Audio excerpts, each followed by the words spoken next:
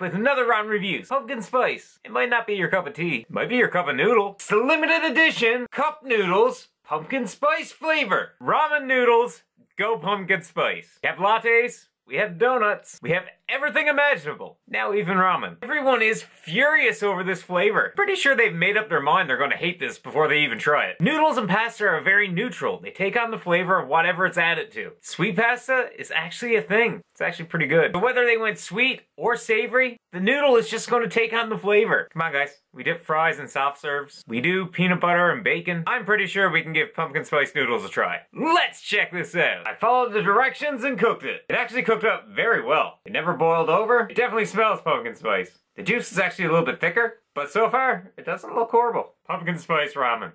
I can't believe it. It definitely smelled nutmeg, cinnamon, all the pumpkin spices. Let's find out if they went sweet or they just went savory. Let's try it. Hold on just a second because it actually isn't that bad. They definitely went the sweet route. Honestly, it just tastes like everything pumpkin spice. Mild flavorings of pumpkin, but definitely more towards pumpkin spice. Guys, I think the people that really hate this either don't like pumpkin spice or decided before they tried it that they're gonna hate it. I did pumpkin spice year round. This isn't that bad. Like I said, I think people are hating it just because they decided before they tried it that they're gonna hate it. Here's something interesting.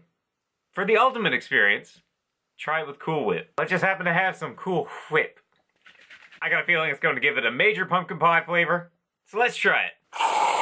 Whip it good. I'll admit this doesn't look appealing. I got a feeling the added sweetness is going to bring out even more spice. Let's try it. Guys, I'm telling you, it's making it taste like a pumpkin pie. It's not a flavor you're going to have every day, but it's not horrible. There's one more thing I want to try. Where it is a sweeter ramen, I want to try it cooled down. You know, almost more dessert-like. Let's try it. I think I kind of prefer it warmer, but I got a feeling cooled down with the Cool Whip is going to be great. Let's try it. We put down lattes, so why not put it on noodles? Whipped cream and pumpkin spice. Let's do it.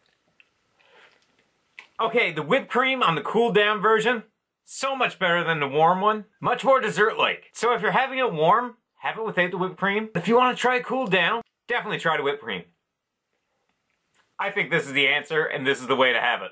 Cooled down with whipped cream. So, what does Ron think of cup of noodles pumpkin spice flavor? Guys, keep an open mind, and if you like pumpkin spice and sweeter things, I think you might enjoy it. It's not horrible. It's definitely not going to be for everyone, but it's not disgusting. Give it a chance, give it a try. Very divisive. But Rod's giving this one 8 out of 10. Not something I'd have every day, but it's not bad. I was sent this by Rare Snacks Toronto. He dared me to try it. If you guys want to try this, drop over and check them out.